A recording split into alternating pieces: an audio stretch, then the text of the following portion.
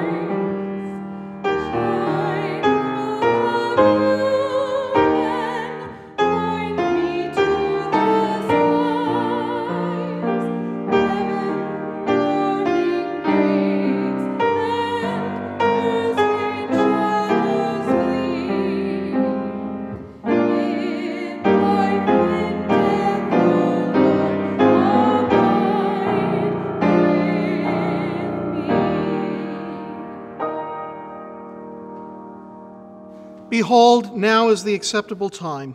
Now is the day of salvation. Turn us again, O God of our salvation. That the brightness of your face may shine on us. May your justice shine like the sun. And may the poor be lifted up. The hymn of light is Joyous Light of Heavenly Glory, number 561 in the Evangelical Lutheran Worship.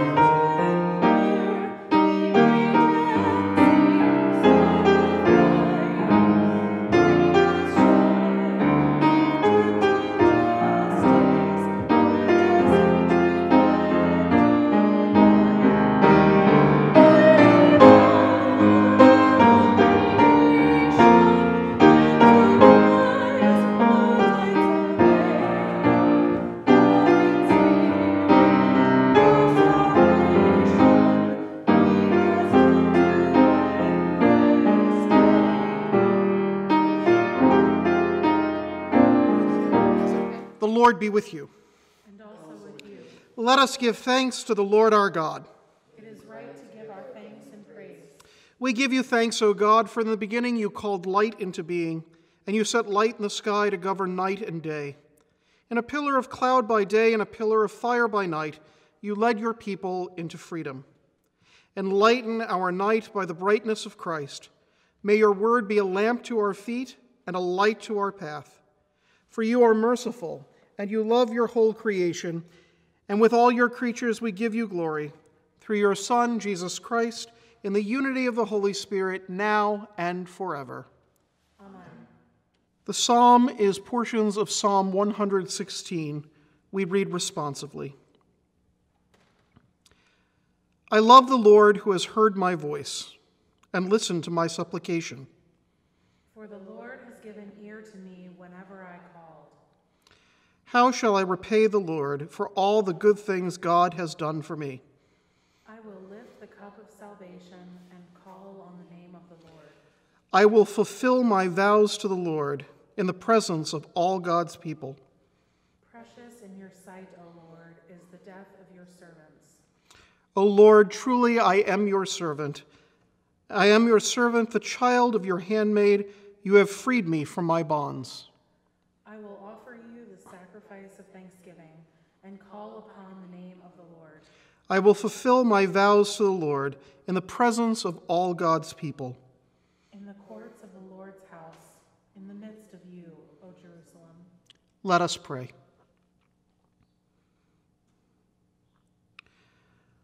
Almighty God, you are faithful in every generation.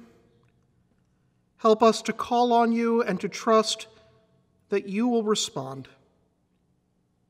Empower us to fulfill our vows to you in the presence of your people, that your name be glorified and your kingdom served. Through your Son, Jesus Christ our Lord. Amen. The Holy Gospel according to St. John. Glory to you, O Lord. Now, before the festival of Passover, Jesus knew that his hour had come to depart from this world and go to the Father. Having loved his own who were in the world, he loved them to the end. The devil had already put it into the heart of Judas, son of Simon Iscariot, to betray him. And during supper, Jesus, knowing that the Father had given all things into his hands, and that he had come from God and was going to God, got up from the table, took off his outer robe, and tied a towel around himself. Then Jesus poured water into a basin and began to wash the disciples' feet, and to wipe them with the towel that was tied around him. He came to Simon Peter, who said to him, "Lord, you are going to wash my feet?" Jesus answered, "You do not know now what I am doing, but later you will understand." Peter said to him, "You will never wash my feet." Jesus answered, "Unless I wash you, you have no share with me."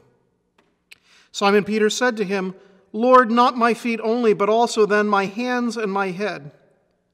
Jesus said to him, "One who has bathed does not need to wash except the feet, but is entirely clean. And you are clean, though not all of you." For he knew who was to betray him, and for this reason said, "Not all of you are clean." After Jesus had washed their feet and put on his robe and had returned to the table, he said to them, "Do you know what I have done to you? You call me teacher and Lord, and you are right, for that is what I am. So if I, your Lord and teacher, have washed your feet, you also ought to wash one another's feet. For I have set you an example, that you should do as I have done to you. Very truly I tell you, servants are not greater than their master, nor are messengers greater than the one who sent them. If you know these things, you are blessed if you do them. I give you a new commandment, that you should love one another.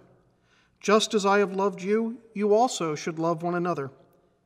By this, everyone will know that you are my disciples, if you have love for one another." The Gospel of the Lord. Praise to you, O Christ. In the name of the Father, and of the Son, and of the Holy Spirit. Amen. Once on an outing with friends, I was sitting with a college fraternity brother minding his new baby. Mom was boating with some friends, and we were getting the grill ready and catching up with each other. It became apparent in the course of our conversation that my friend's daughter needed to have her diaper changed. In fact, the longer time wore on, it was becoming increasingly more difficult to pretend that we didn't notice the obvious. Finally, I reached for the baby bag, I laid her down, and I looked for help from Daddy. But he shook his head at the messy scene, and rightly embarrassed, he said, "Don't look at me. I never touch the stuff. I never touch the stuff." Young, unmarried, no children, naive myself, I understood his hesitancy. That particular stuff is messy, smelly, and just plain embarrassing. No one wants to touch it except perhaps for the little darling who made it. But now, 4 kids later and a bit wiser, I realize that this is only some of the stuff that must be touched. Runny noses must be wiped, spit-up food is mopped up, tears are dried, and as they get older, there are boo-boos and wounds that have to be cleaned and bandaged. There's hair that needs to be slicked down or spiked up. Stuff must be touched, in life and in death too. For generations, cleaning and dressing a body, preparing it for burial was part of the grieving process. Often we turn that over to the professional services of a compassionate funeral director, but the stuff must still be touched by someone. Touching the stuff, it's the very substance of life and death. It's also the gospel. Indeed, Jesus touched the stuff. On that last night with his disciples, his closest friends, as they gathered at table to share a meal, they apparently ate with dirty, dusty feet. Whether there was no one there to do it for them or not, I do not know. We aren't told why, but we can guess that no one wanted to touch the stuff. It was dirty, messy, and frankly degrading. But finally, Jesus got up, put a towel on, and began to touch, to handle, to lovingly wash the dirt and dust of their journey off their feet. It was embarrassing, as Peter's protests reveal, but it was the stuff and substance of Jesus' life and ministry. No one is more important in the kingdom of God than the one who needs love and care. And no one in the kingdom is too important to humble themselves to care after the needs of another. These last weeks in isolation have reminded me of that too. Again and again, I've been reminded as we've had to rediscover our call to be the body of Christ, the church, in challenging times.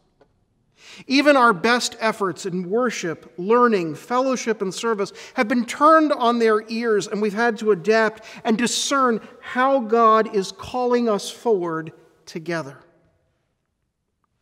Relationships with those that we love, they've had to be negotiated. Feeding ministries have had to be rethought. Worship has taken on fresh creativity while tending our heritage and our tradition. Steep learning curves around technology have had to be overcome. What was once familiar, perhaps even easy, has had to be rethought, relearned, and dare I say it, renewed. And all of this is wrapped up in the big, stinky, dirty diaper of our new reality, where so many are on the front lines, putting their lives at risk so that we can be safe and live. Some of these are easily identifiable. Police, firefighters, EMTs, docs, nurses, technicians, bona fide heroes, every one of them. And still others we so take for granted, whose heroism is hidden in minimum wage plain sight. These last days, I've thought a lot about my own daughter, a hairstylist in better days, but a home cleaner by day, who is still being dispatched to clean up other people's stuff. I think of Juan, who manages the group home in the next block. Letitia, who does the laundry at my local nursing home. Dan, who works in his parents' pizzeria. Pat, our letter carrier. Casey, who was laid off from his job at the mall and is now doing deliveries for UPS. Diane, my neighbor, who works in a grocery store. Larry and Marvin, the garbage men who tend my block. And I find myself raising prayers for these, some of whom have health insurance, others who have none, and I seek ways to be neighbor with them and to them in ways, God forgive me, I wasn't as thoughtful about until these last weeks when they have become indispensable, deputized as essential personnel to touch my stuff and yours. In these and in so many others, I recognize Jesus anew. Jesus who transcends any notion of our stuff being unworthy of God's touch. The Savior that broke boundaries like the idea that the flesh, the world, the stuff of reality was a hindrance to the blessing of God. Jesus who reveals that God is not like a hesitant father at an outing unable to get down and touch the stuff of God's own creation. That somehow God would only be concerned about what is inside our souls, spirits, and hearts. No. The gospel of Jesus Christ is that God, our God, gets down, rolls up the sleeves, cares for the stuff of life, good, bad, and ugly, challenging us to come in close, to listen to the need, to recognize that we have gifts, and to put them to use out of love for God and neighbor.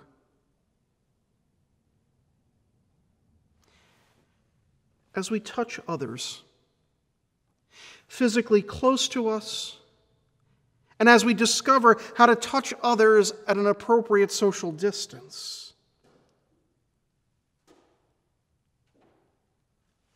we are nothing less than the body of Christ, holding the frightened, discovering ways to come close to the lonely, sacrificing something of ourselves to love as we have been and continue to be loved by God. We respect and honor those who put themselves in harm's way by making them as safe as we can, offering our gratitude and support in ways that encourage and bless.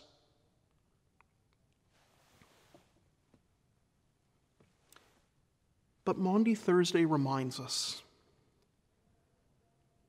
that even as Jesus knelt down and tied the towel to his waist, so also we are called to humble service. For, beloved, this is the stuff of life, and we touch it, for it too has been redeemed. Amen. Long ago, God spoke to our ancestors in many and various ways by the prophets. But in these last days, God has spoken to us by the Son. Our hymn is Jesu, Jesu, fill us with your love, number 708 in the Evangelical Lutheran Worship.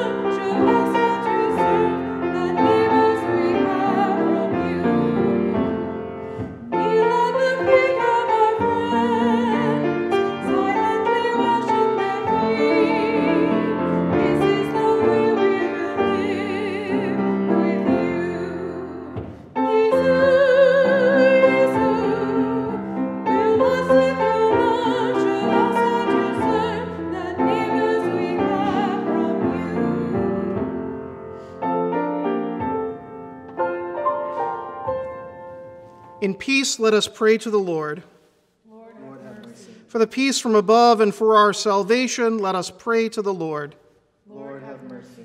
For the peace of the whole world, for the well-being of the Church of God, and for the unity of all, let us pray to the Lord. Lord, have mercy. For this holy house, for all who offer here worship and praise, let us pray to the Lord. Lord, have mercy. For the health of the creation, for abundant harvest that all may share, and for peaceful times, let us pray to the Lord. Lord, have mercy. For public servants, the government, and those who protect us, for those who work to bring peace, justice, healing, and protection in this and every place, let us pray to the Lord. Lord, have mercy. For those who travel, for those who are sick and suffering, for those who are in captivity, for those lonely and in isolation, for those overwhelmed by pandemic. Let us pray to the Lord.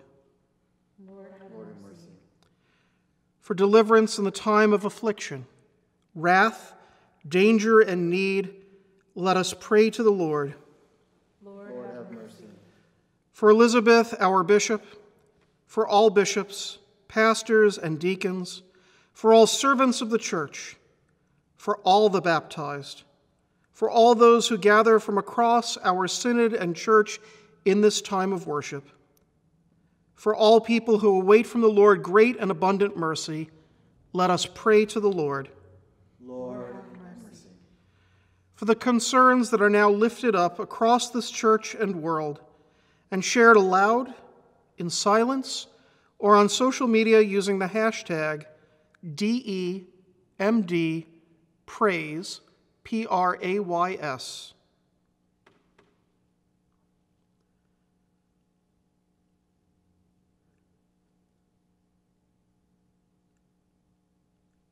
Let us pray to the Lord.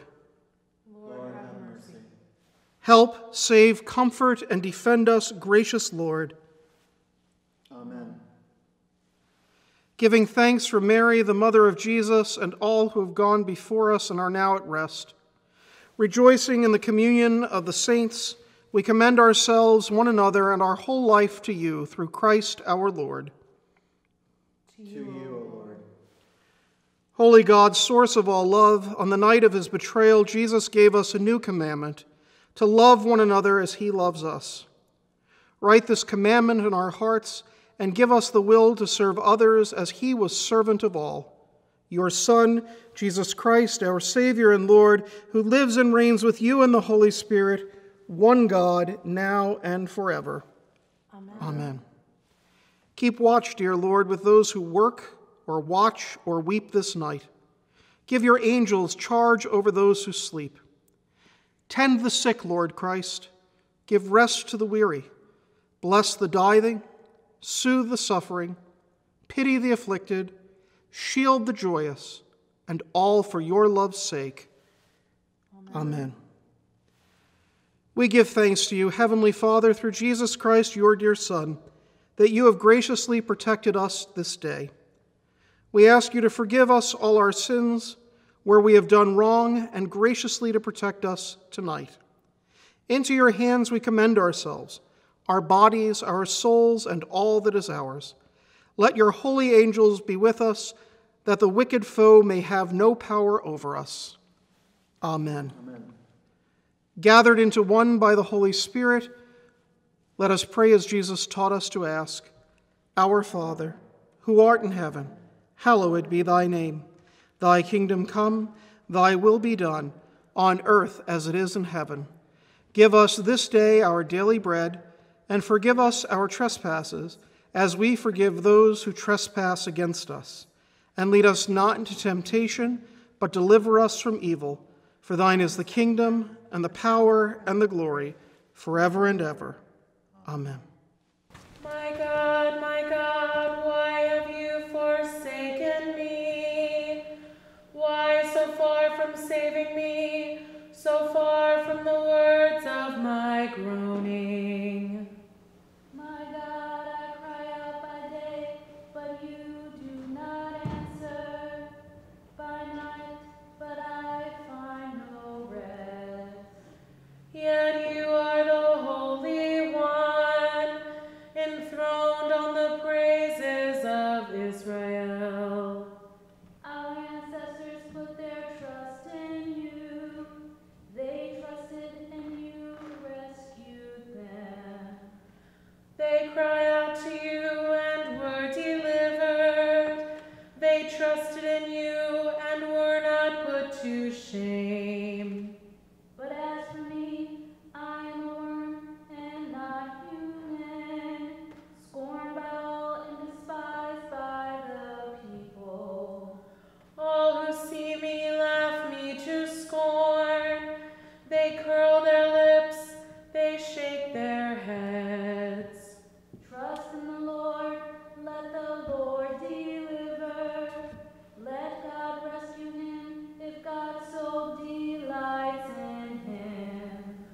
Yet you are the one who drew me forth from the womb and kept me safe on my mother's breast.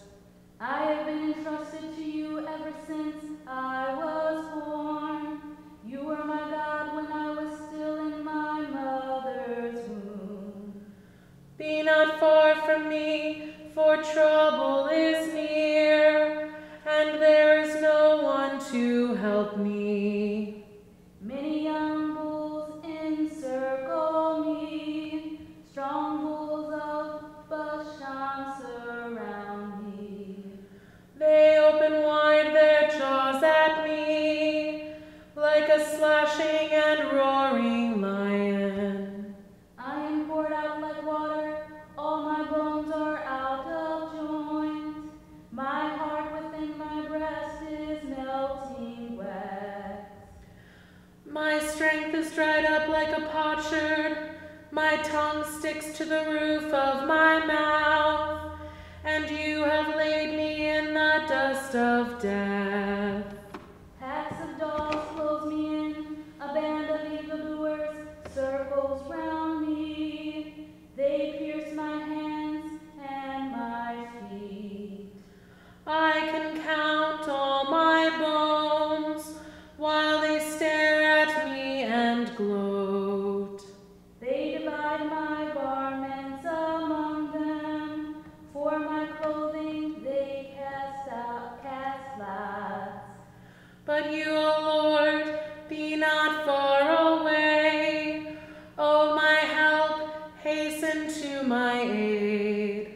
Deliver me from the sword, my life from the power of the dog. Save me from the lion's mouth, from the horns of wild bulls you have rescued me. I will declare your name to my people. In the midst of the assembly, I will praise you. You who fear the Lord, give praise. All you of Jacob's line, give glory. Stand in awe of the Lord, all you offspring of Israel. For the Lord does not despise, nor abhor the poor in their poverty, neither is the Lord's face hidden from them. But when they cry out, the Lord hears them. From you comes my praise in the great assembly. I will perform my vows in the sight of those who fear the Lord. The poor shall eat and be satisfied. Let those who seek the Lord give praise. May your hearts live forever. All the ends of the earth shall remember and turn to the Lord. All the families of nations shall bow before God. For dominion belongs to the Lord, who rules over the nations. Indeed, all who sleep in the earth shall bow down in worship. All who go down to the dust, though they be dead, shall kneel before the Lord. Their descendants shall serve the Lord, whom they shall proclaim to generations to come. They shall proclaim God's deliverance to a people yet unborn, saying to them, the Lord has acted.